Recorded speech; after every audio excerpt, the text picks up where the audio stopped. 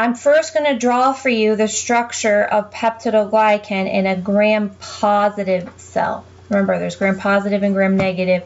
So here is what gram-positive peptidoglycan looks like. The first thing we have are alternating sugars. Okay, the first one I'm going to draw here in blue. This one is called NAM, N-A-M, and it stands for N-acetyl muramic acid.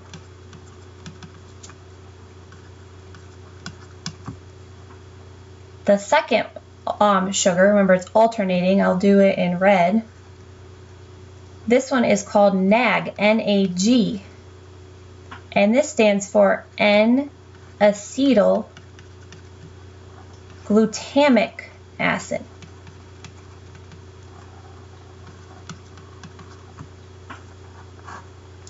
So what it's going to look like, remember alternating, so we're going to have a blue. So it's a NAM, and it's going to be attached to a NAG,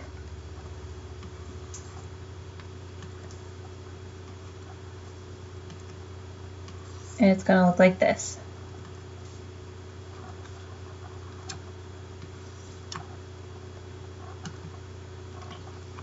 You get the picture. All right, they're going to alternate NAM and NAG. And red is NAG. Now we're not going to have just one layer of this, we're going to have many layers. So here's another layer of the same thing.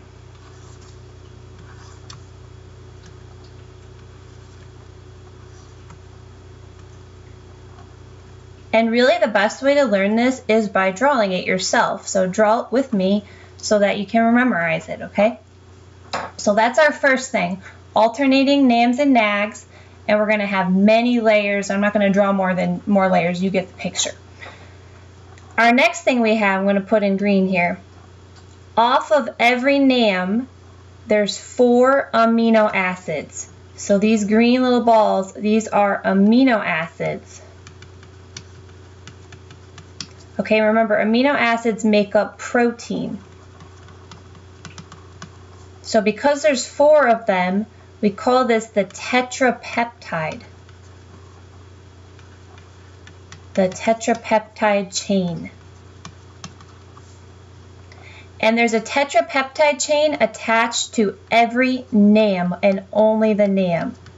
So they attach to the NAMs. All right, so every NAM here is going to get this tetrapeptide.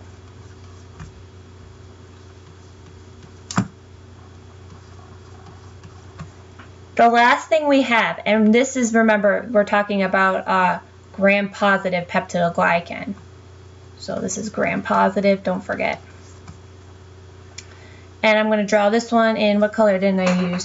Do I have like a purple? Purplish. Okay, the last thing we have, attached to the tetrapeptide is another chain of amino acids.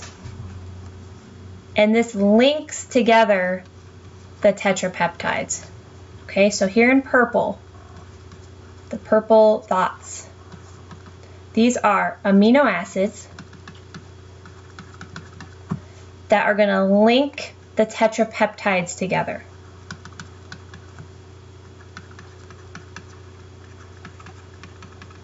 And there's going to be 5 of them. So it's a chain of 5 amino acids that link the tetrapeptides. And usually I call this the cross bridge. Okay, this peptide cross bridge that's going to link everything together. So let me go to a prettier picture because this is looking like a sloppy mess. So pretty picture up here, all right? Here we have again alternating nags and nams. Off of every nam, we're going to have a tetrapeptide, 4 amino acids. 1, 2, 3, 4. And then connecting the tetrapeptide is a chain of 5 more amino acids. 1, 2, 3, 4, 5. Okay?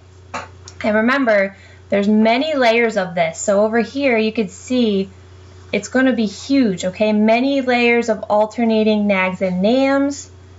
And then we have in here these teeny little tetrapeptides, and then connected by that cross bridge. Okay, so that's the gram-positive peptidoglycan.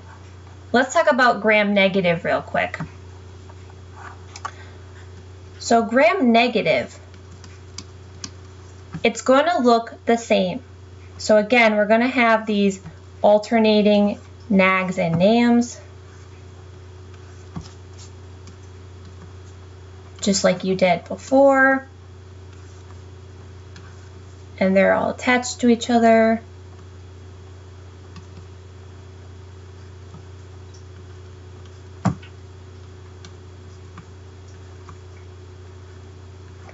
Again, we're going to have that tetrapeptide that's coming off of all the nams.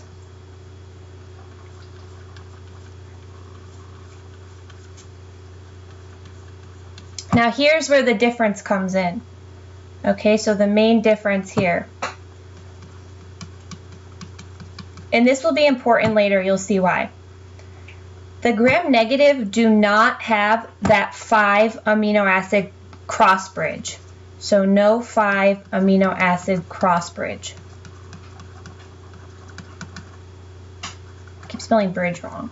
Instead, they just directly connect to one another. It's a direct connection. Okay, so again, let's go to a pretty picture. Here on the right here is the gram-negative. Okay, you can see the alternating nags and nams, the tetrapeptides on all the nams, but here we have this direct direct linkage. Okay, no amino acids. And again, here's gram-positive, alternating nags and nams, the tetrapeptide, and here we have the 5 amino acid chain. Okay, so make sure you know that general structure here, and the main difference here is that 5 amino acid bridge versus the direct connection. Let's watch one more video that will kind of conclude the peptidoglycan in bacteria. So we're focusing here, a video within the video. Here we go. Bacteria. Peptidoglycan forms a thick layer over the inner cell membrane. Peptidoglycan is a polymer whose molecules are cross-linked by amino acids to form a protective grid over the cell membrane. The peptidoglycan layer gives the cell its shape and strength, and counteracts internal osmotic pressure from the cytoplasm. Without peptidoglycan, the cell would rupture and die. In gram-negative bacteria, the peptidoglycan layer is much thinner and is located in the periplasmic space between the inner plasma membrane and an outer membrane. Okay guys, so watch next the cell wall video, and we'll continue learning about the gram-positive and gram-negative cell.